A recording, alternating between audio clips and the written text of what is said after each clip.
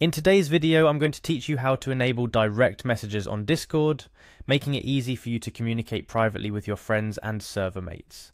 Whether you're new to Discord or a seasoned user looking to tweak your settings for better privacy and control, this guide is tailored to walk you through the process, step by step. Let's dive in.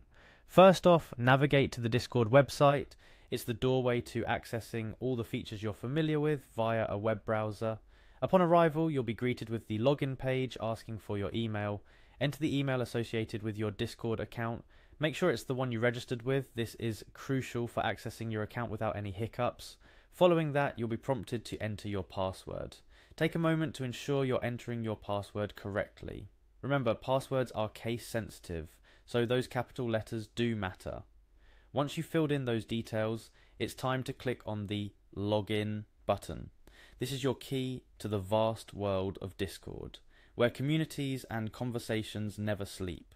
After successfully logging in, you'll find yourself at the Discord home screen. This dashboard is your command center for everything happening on Discord. Now for the main task at hand, the reason you're here, let's enable those direct messages. To get started, click on the user settings. It's typically symbolized by a gear icon next to your profile picture at the bottom left corner of your screen. This section is the heart of customization for your Discord experience, offering an array of settings to tweak your account to your liking. Within user settings, look for the content and social option. Clicking on this will take you deeper into personalizing how you interact with content and users on Discord. Within the content and social pane, you'll notice an option titled Direct Messages. This is where you can manage who can send you direct messages, a key component in controlling your privacy and interactions on the platform. You might notice the default setting might not align with your preferences, usually set to allow direct messages from server members.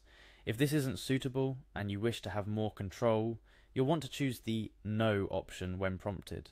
This prevents anyone you're not friends with or have shared a server with from sending you direct messages, adding an extra layer of privacy.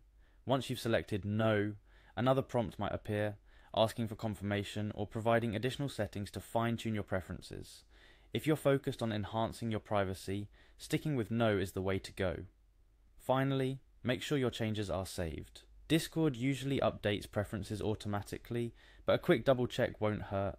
And just like that, you've customized your direct message settings to suit your personal privacy preferences. Wrapping up, let's reiterate the importance of periodically reviewing your Discord settings.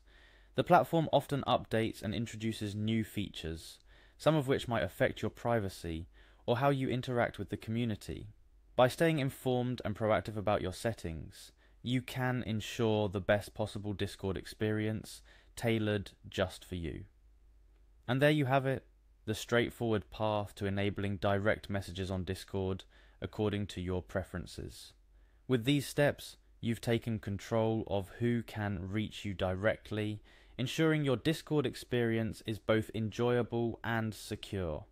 Thank you for joining me in today's tutorial. Whether you're here to customize your privacy settings, understand Discord's functionalities better, or simply looking for a refresher, I hope this guide has been helpful. Happy Discording!